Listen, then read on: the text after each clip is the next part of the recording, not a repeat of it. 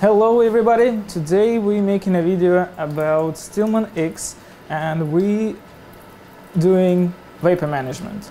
So a lot of people, some customers ask us to make this video in English language. We already have a Russian video and we there made subtitles. So if you like to see and read what's going on over there, link is going to be in the description as well. But today a few words in English about my opinion and the way we recommend doing by this way. So what do we got today? The standard Stillman X, which is mine, and I take it from home. We were also shooting videos to the office. Sometimes we need to shoot, edit and post. Yeah. And over here there's my 50-liter boiler. There only 10 liters of low wines, and they are 42 ABV, so pretty high proof for the low wines. And we're using vapor management. Right now we're just heating up with our heating element, which is turned into the control box. This is M2+, so you can regulate with the voltage.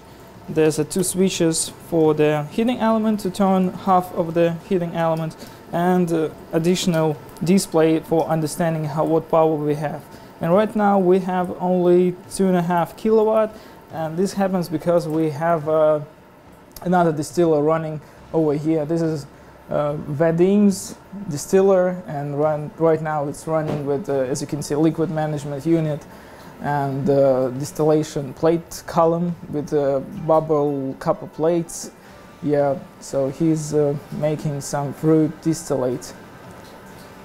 So two stills are running, and that's why there's not enough power to have another one running with the full power.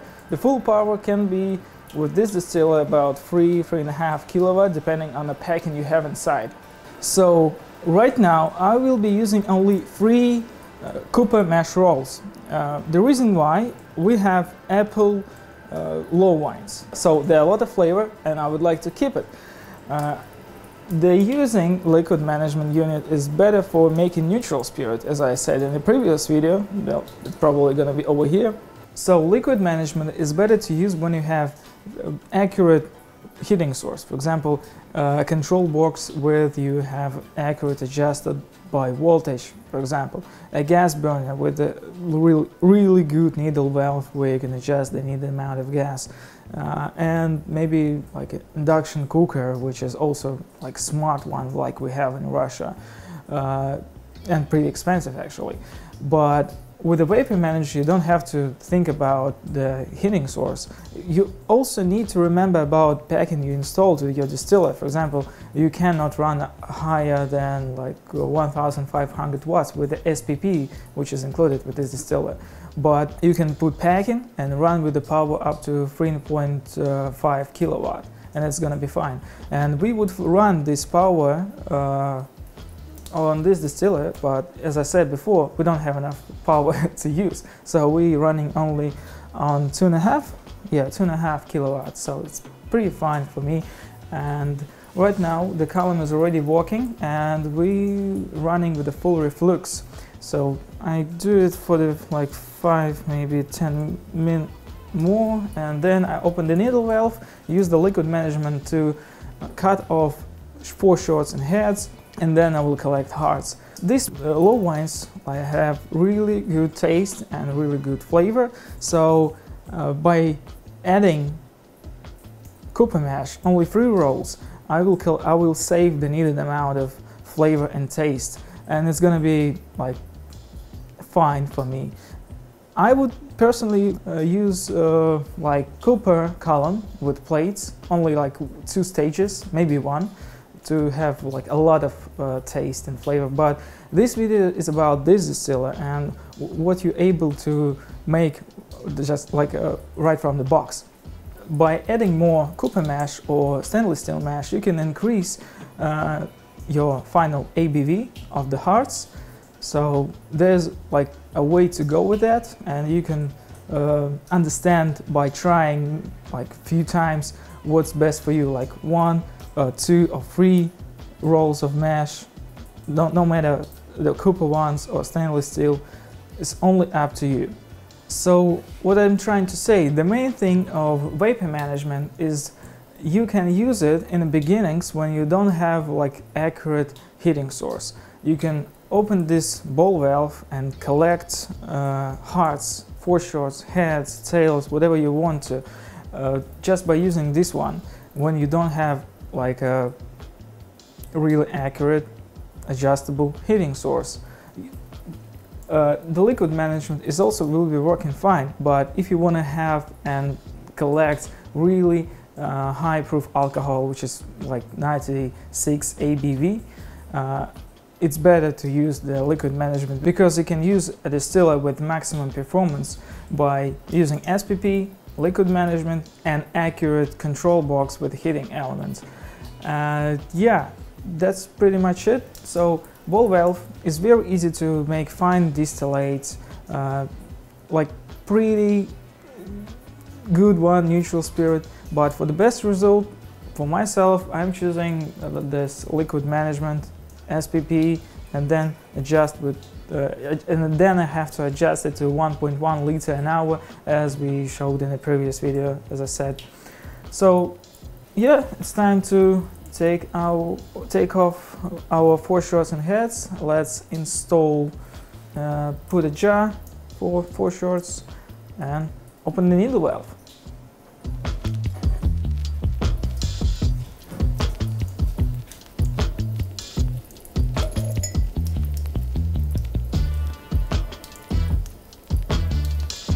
Right now I'll just do the like 2 or 3 drops per second, and it's gonna be fine for me. I'm not going to like take 1 drop per second, it's too slow, and we just have like not a huge amount of alcohol there. There's only 10 liters, so this video is only to show the process. And we got drops of foreshorts.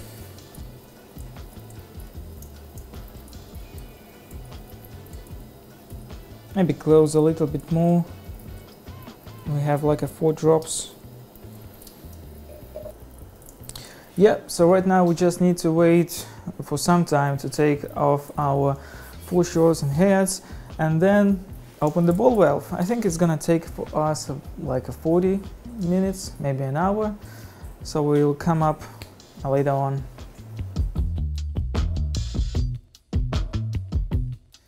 So we collected like almost a full jar of heads and foreshorts. Let me just install another hose and we start collecting our hearts.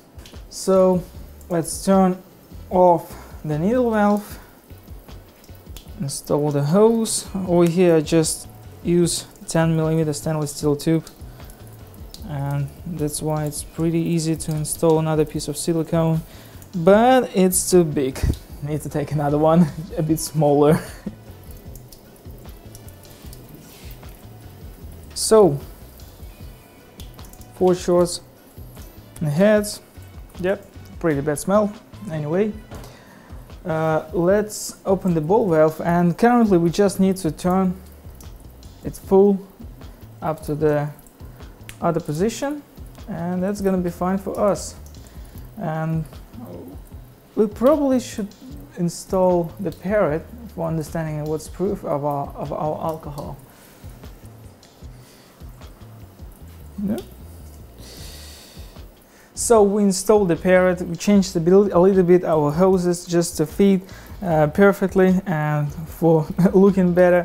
As you can see, the product collection adapter there, we can see how many drops per second, or currently we have what liquid speed is there.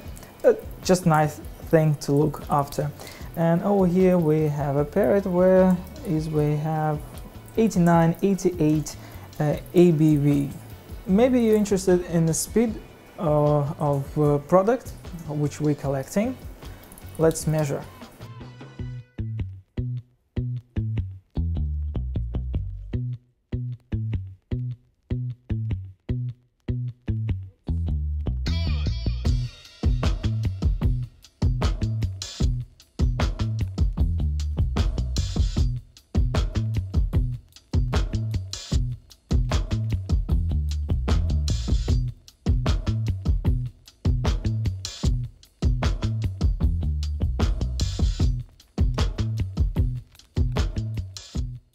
So as you can see, we have 44-45 mils per minute.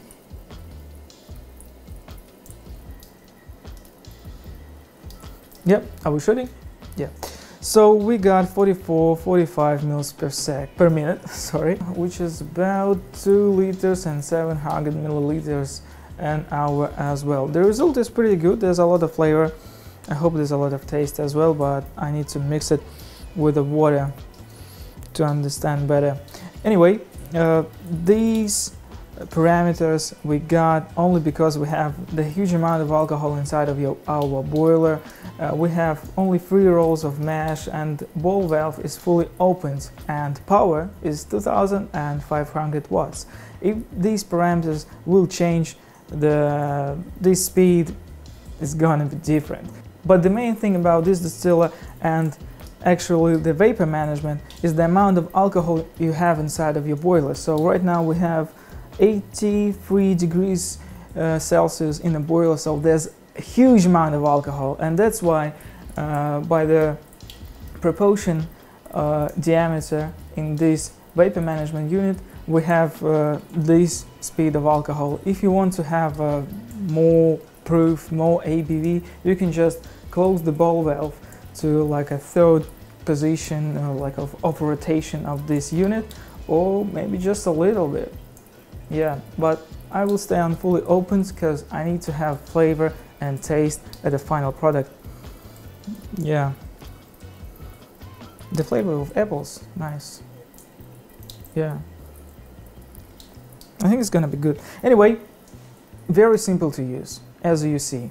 When you have a power up to 2000 watts, 3000 watts, you can still use this distiller. The amount of water is taken is really small because you have like a very powerful condenser, and on the upper side we have a spiral Graham coil condenser where the spiral around the cold finger, as we call this thing.